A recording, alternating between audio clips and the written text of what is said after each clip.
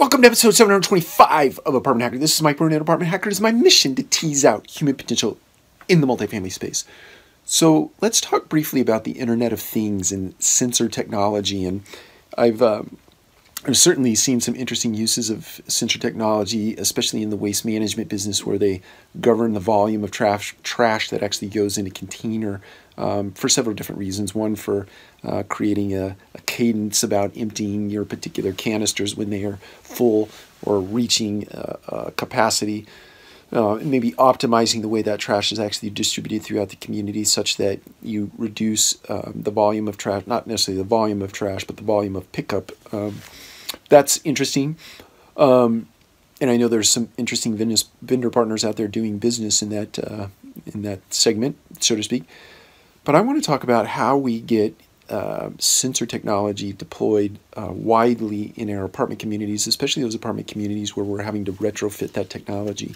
I think certainly 5G, certainly the ability to create a mesh network over the top of your community is important, and probably centered to making it possible to do those sorts of things. But I think there's an interesting potential play, and I'm making this up in my own head, where insurance companies might supplement the cost to install this type of technology, especially in the areas of water detection, leak detection, maybe some of the mechanicals that could potentially cause fires in an apartment building. So be it the stove or a dishwasher, anything that's electrical or causes load and electricity, those things could be outfitted with sensor technology such that it cuts down the time and or deploys some sort of